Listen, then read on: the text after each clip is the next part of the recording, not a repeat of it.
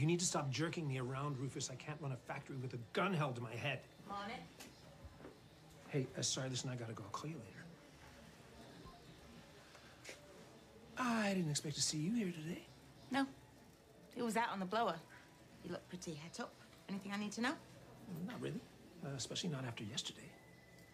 Yes, well, yesterday was yesterday, and I can assure you that there won't be any repeats. And I'm grateful for what you did, but if I said anything odd, I apologize. Well, I know you want yourself, so... Yes, well, I am now, so there's nothing that recent days grafting here won't cure, is there? Are you sure? And there's nothing in the diary. Why don't you go home and get some rest? Because I don't need to. Honestly, you and Peter. Well, we both have your best interests at heart. Yes, well, so do I, you know. After all, this place is my livelihood, believe it or not, and so I'd rather be at the wheel. Well, you should be prioritizing your health. And I am. It's better for me to be in here than sitting around wondering what's going on in my absence. Don't worry, everything will be absolutely fine, Stephen.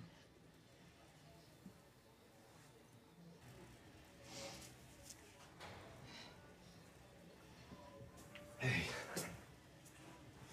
Hey, love. You don't have to come rushing over. Oh, don't be daft. I came as soon as I got the text. Are you okay?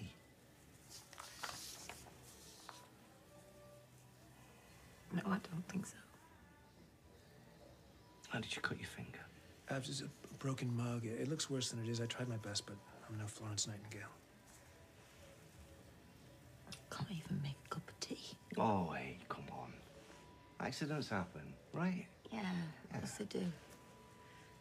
The point is, it shouldn't have done. Just... I'm not coping. What's happening to me, Peter? You've been driving yourself too hard. Hey, listen, I've been telling her this, but will she listen to me? All right. All right.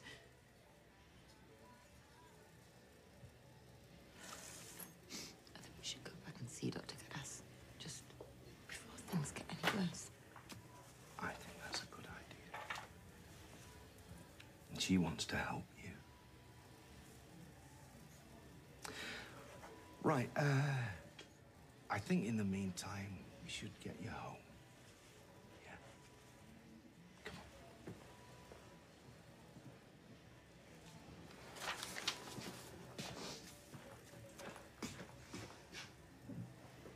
on. Oh, handbag. You're losing it to forget that. Yeah. And get some rest. Don't give this place a second thought. I can hold the fort.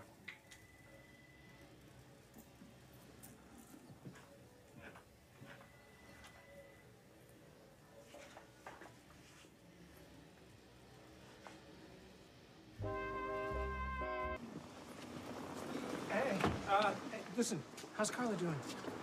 Oh, well, I finally managed to get her to take a diazepam. I put her to bed and she's spark out now. Did you see the doctor? Oh, yeah, well, for all the good it did. Well, she couldn't help. No, nothing beyond another prescription, but it's not her fault. You know, our hands are tied. But Carla needs to be seeing a mental health specialist today, not in however many weeks it's going to take for an appointment to come through. Well, isn't there some kind of facility she could go to? No, not unless she's a danger to herself or other people, by which time it's going to be too late. It's frustrating, isn't it? Yeah. Listen, I'd better make a move. I've got stuff to do. I've got to pick a prescription up from the hospital. But listen, thanks for all your help. Anytime. Take care. Okay.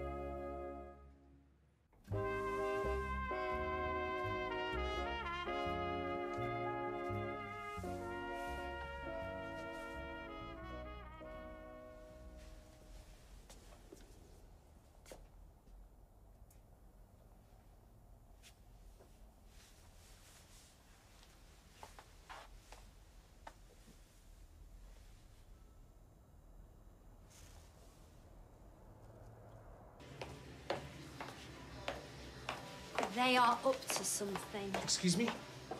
Carla could always tell. Carla, tell what? When they're planning, scheming, having secret little conversations in dark little corners. I mean, it's usually about a pay rise, but we'll soon find out because they want something. Well, they're not the only ones who want something. We need to talk about Carla. Can we have a quick word, please? Won't take long. Oh, really? Just a minute, please. So I saw Peter, and he's really worried. Carla's been put back on her medication. Now, I'm not sure what that means, but I'm sure it's not a good sign. I didn't realize it was that bad. Yeah, well, I wasn't here when she had her last breakdown, but I think it's pretty serious. We may need to think about making some changes if she's going to be out of action for some time. Oh, please, I hope you'll respect Carla's privacy. You know, the last thing she needs is everyone gossiping about her. Absolutely. Do I even have to ask? Sorry, what was it you wanted to ask? Oh, the toaster's broken. The toaster? Yeah, the little light don't come on. And more importantly, it has ceased to toast. Okay, yeah, no worries. We'll get it sorted. Da?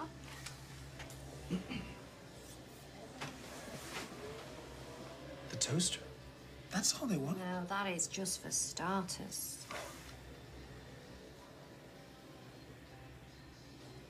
Listen, I need to nip out for a bit.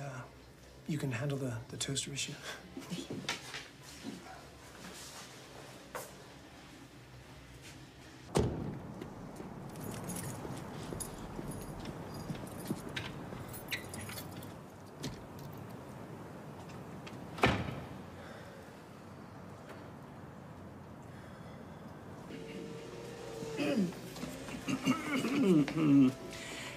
Sorry, can we have another quick word, please? Sure. What can I do for you? I gather we have a new toaster? Oh, yeah, da. So what we were thinking was, we were thinking that we'd like you and Sarah to run the factory. Are you all agreed to this? Mm-hmm. All of us. Yes, we've all agreed. And we just presumed that Sarah would agree too. So, you see, the thing is, what we think is, it's just in Carla's best interest. And whatever is in Carla's best interest is best for the factory. Well, I have to admit, I'm quite moved.